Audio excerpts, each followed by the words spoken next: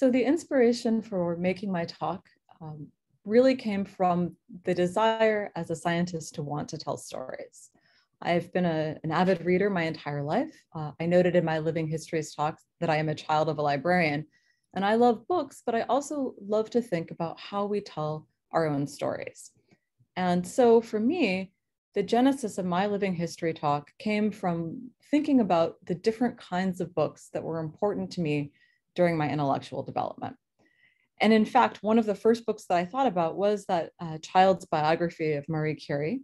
This one made the final talk, but I wanted to highlight on the right several books that didn't quite make the final talk that are nonetheless very important in how I think about my work and what interests me, and even how I developed as a physicist. So the first of these books is Hermann Hesse's Magister Ludi. This is also known as The Glass Bead Game. And it's a novel that focuses on a master of a game that's mathematically abstract. And one way to read the novel is to talk about how his interests over his lifetime shift from the abstract game that he was originally trained to play towards more practical, towards thinking about implications for the world.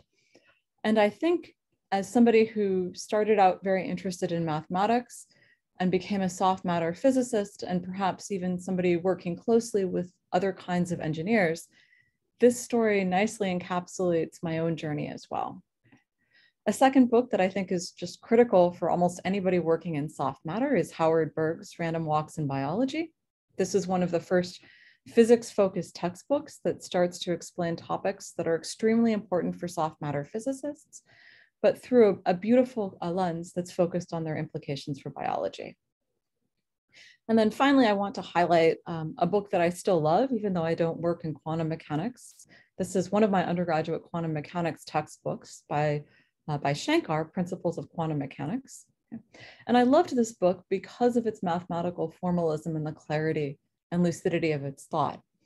And so thinking about how I constructed my own talk, it really did start from a list of books and from thinking about the ways that both scientists and other types of storytellers construct their stories.